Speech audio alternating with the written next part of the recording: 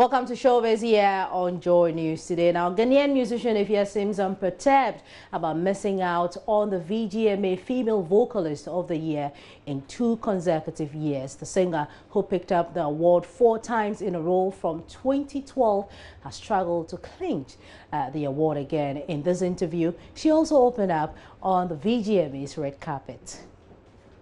I realized that you were so confident in the pose on the red carpet, and a lot of people, I don't know whether they're bashing you or they're complaining about the hips. They're like, okay, we know Efya. It's part of the dress. It was exaggerated. It's couture. It's fashion. So sometimes there are clothes that have exaggerated hips. Those are not my hips, of course, obviously. You guys know that mini hips. But so it wasn't like I was wearing a body thing, but it's part of the outfit. It's with exaggerated hips, so it's a style. Yeah, so chill out. I'm sure you've seen a couple of people on the red carpet as well. Do you have any other,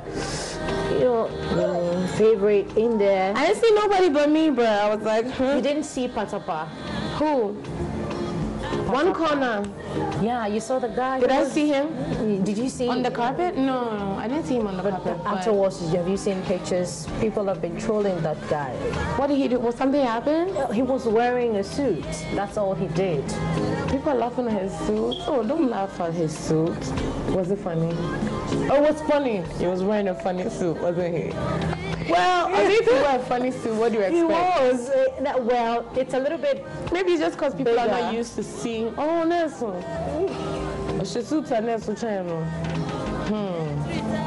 Well, sometimes you do it to yourself, but sometimes too, you just have to be careful. You gotta know Ghana. He stormed out. I was going to ask you. You didn't win. He stormed out because people were laughing at him. No, he stormed out because he didn't win the most popular song. He lost it to Fancy Gadam. He stormed out. But that boy really gets people to vote for him, though. Fancy. Yeah, Fancy. Everybody in the North loves him, so I think his numbers were larger. Yeah, but I didn't understand. And that ends it for Showbiz here on Joy News today. My name is Becky.